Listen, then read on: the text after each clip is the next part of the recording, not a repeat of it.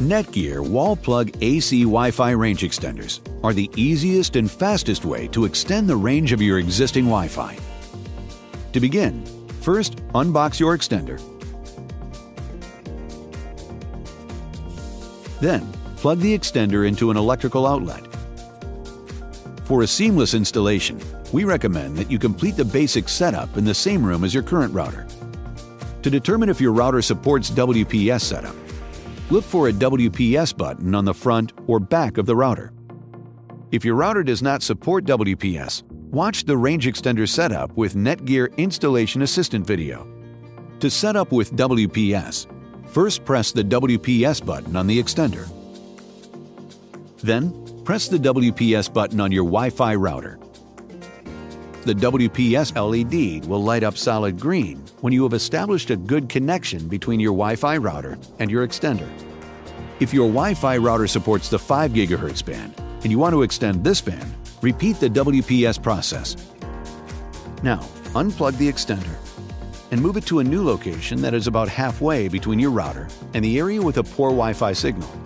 The location that you choose must be within range of your existing Wi-Fi router network.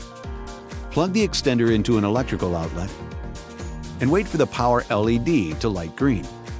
Once powered on, use the router link LED to help you choose a location where the extender to router connection is optimal. If the router link LED lights amber or green, you found a good location for the extender.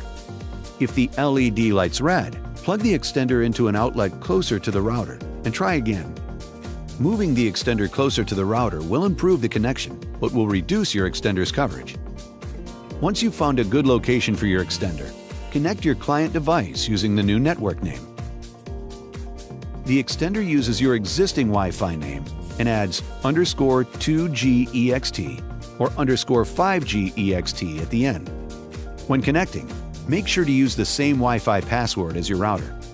If you're using a mobile device, connect in the same room as the extender, and then move to the area with a poor router Wi-Fi signal.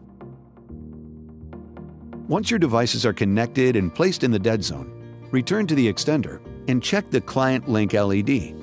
If the client link LED is solid amber or green, your Wi-Fi network has been properly extended to the area with a poor router Wi-Fi signal, and your network setup is complete. If you're unable to connect to your new Wi-Fi network from the dead zone, or the client link LED is red, the range extender is not reaching the area with a poor router Wi-Fi signal. If possible, move your client device closer to the extender until the client link LED turns solid green or amber. Depending on the distance from your router to the dead zone, your extender may not be able to provide all the range that you require. In this situation, we recommend considering other solutions, such as Powerline. Your AC Wi-Fi range extender is now set up and ready to go.